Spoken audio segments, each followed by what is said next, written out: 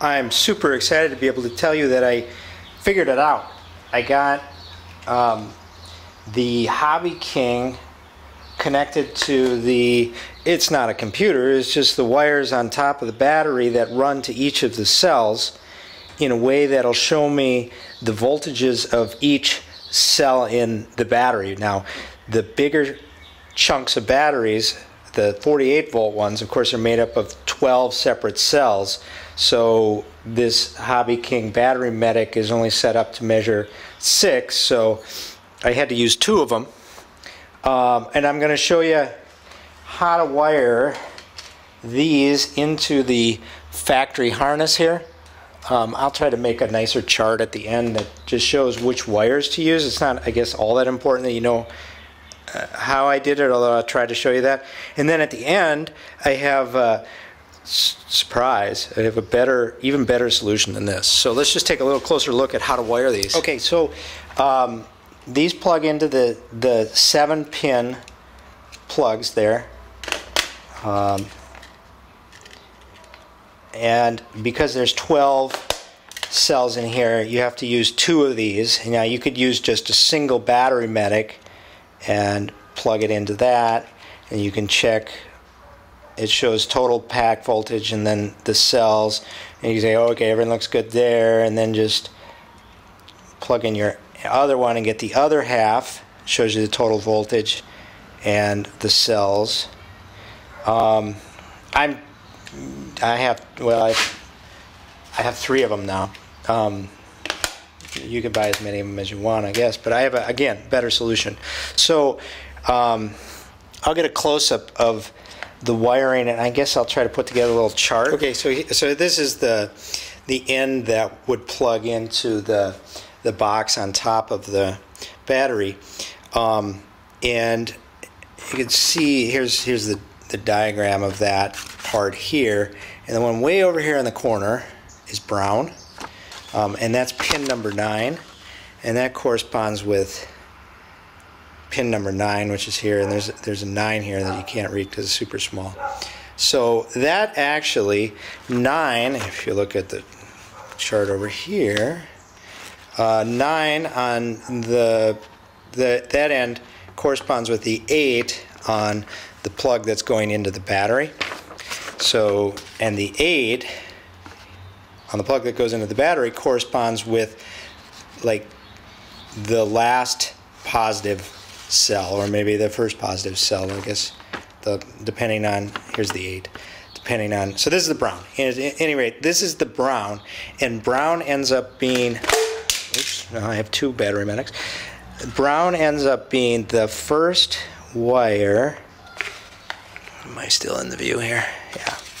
So here's the brown right here, and that ends up being on my 7-pin thing here. That's the very first wire over here, and so then it really just kind of skips down the line from there. So we start with the brown, and brown is going to go in, you know, on this 7-pin deal. It's, you know, the wires are color coded one way. I don't know that they're all that way, but so the brown is going to go into the black one, and then the next pin is red, and that gets our color is that, I can't even tell. It looks green brown, and if we go back to our chart, green brown should be number 7. Oh, it's just green. So it's this number 17. Okay, so then it's similar wiring for the third. This little chunk is 24 volt, and there's only 6 cells. So I'll just show you the wiring diagram for that as well. Similar concept, except that you only need 1 battery medic to mount it to the whole thing. Okay, so now the special surprise. These things work pretty well for determining the voltage in each cell. This is what I wanted to do. I think technically I can balance the out of balance cells by using the discharge or balance feature of each one. I don't want to try that right now until I have a way to charge this battery pack back up. The last thing I want to do is discharge it and have it run away from me and not be able to charge it up again. And so I'm going to wait until I have it hooked up to my shoulder controller before I start playing with that. This exercise was merely to a BMS and battery monitoring system. And now you can hook one of these up, except you're going to need 2 for each large chunk, and there's 5 of those, and then 1 for each of those other ones. So you're talking 10, 12 of these things if you wanted to have it connected all the time and have them mounted on a wall so you could look at them all at one time. The other thing you could do is just move them along and check the whole pack whenever you wanted. And I would probably leave have 1 for the single cell one and 1 for the dual cell, and then just unplug. You can unplug this from here, and then you can plug it in. Here, let me move this over. Plug it in down here, and you'll get a reading for this other chunk. Again, very consistent. Then I can just move it on down the battery pack and plug it in to this one here. There's a better way to do that, I'm sure. And check them all that way. I'd be a little concerned about unplugging it from here and moving along each time and just plug, unplug, plug, unplug. I don't know how many times you're going to be able to pull these wires out, because there's no way to really. You could do it gently. I'd be afraid that you'd pull these wires out eventually. I don't know. Maybe you wouldn't. It'd be fine. But I think I have an even better solution. So whereas the Battery Medic is about, I don't know, maybe it's like 16, 18 bucks shipped to you, they get expensive if you have to buy 12 of them or whatever. This HobbyKing.com sells another product which has absolutely no documentation, and it looks like this. And I think it was less than $2. Okay, so if you plug this in to the same pin, it's going to do this.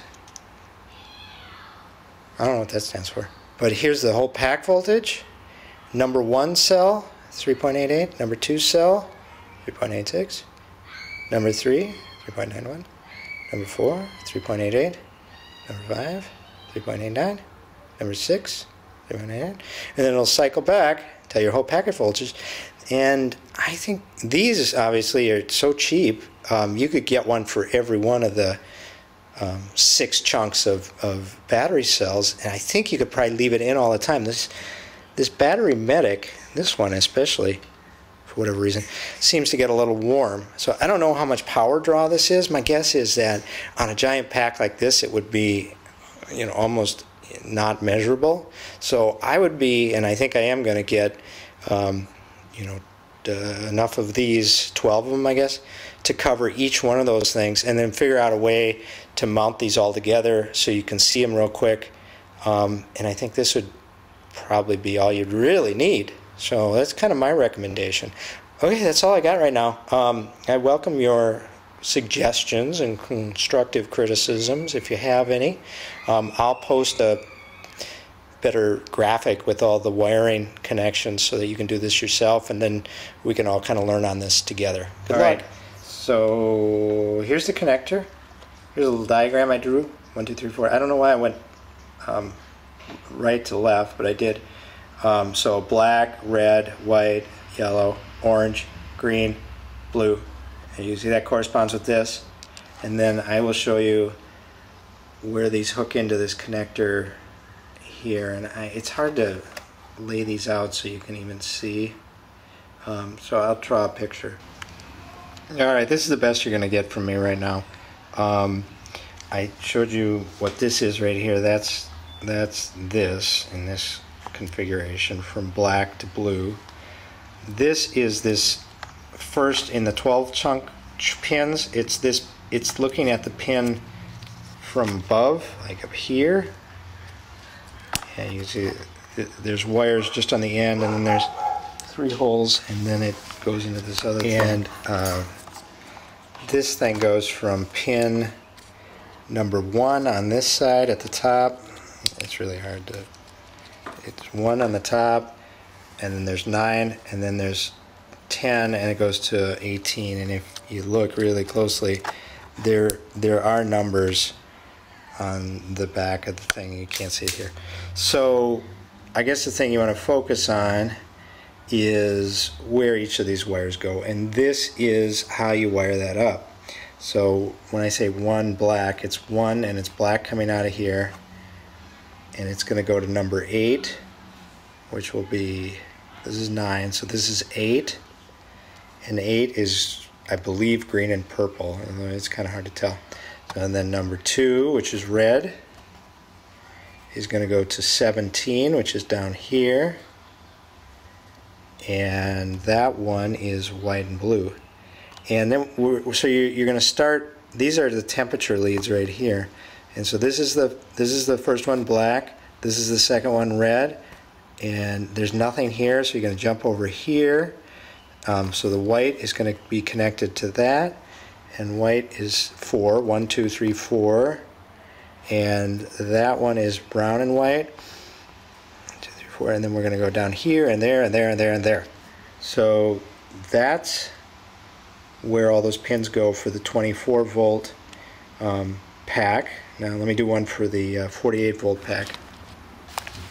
Ugh, okay, so I can hardly even read anymore now. I'm just kind of wiped out by figuring these all out. So there's again, for the pack, you're going to need one for the first 6 and one for the second 6, separate 7-pin that all goes into the harness, and that goes into the battery. And if we look at it this way from sort of the top, that's what that is. There's a little number right on the corner here that you won't be able to see, but up here it says 1 right there, and then it says 9 over here, and then it says 10 down here, and it says 18 over here. So that's represented by this thing right here. These 2 wires on the end, which would be pin 9 and 18, they're brown and white, black and blue. They're temperature sensors, and one of you guys can figure out, because you can get an ohm reading off of that, so I'm sure you can tie that into some sort of temperature sensor in something. Anyways, for your first 6, cells 1 to 6, this is the wiring diagram that I came up with. So again, we've got black, red, white, yellow, orange, green. That represents this right here. And I'm just going to show you that the number 1 black is going to go to 8, which is right here. So these are temperature sensors. First one black goes to here, second one red goes to 17, third one white goes to 7, the fourth one yellow goes to 16, and we're just going to go on like this. So here is yellow, orange to blue, green to number 15, yellow, brown, 7, blue goes to 5, which is this middle one. Now that one's special because then that's shared with the second set over here, cell 7, and then on that one you're going to connect your black wire. I connected it into the blue wire because I didn't have enough room down here, but the black wire is the first wire on the second set, which is connected to the last wire on the first set. So that black one's going to go to number 5, which is green. The second red is going to go to 13, so we're going to jump over here 10, I'll write that in, 10, 11, 12, 13, 1, 2, 3, and then I don't think there's anything residing right there in 10, 11, 12, 13, 14. So 14, there's nothing in 14, and there's nothing in these first 2, but black to 5, and then next one red to 13. So we're just going this one, this one, this one, this one, this one, this one, and you're done. So here's the chart.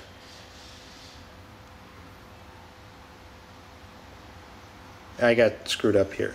So it's 5, 4, 3, 2, and it's 15, and there's nothing in 14, and then we've got 13, 12, 11. There you go.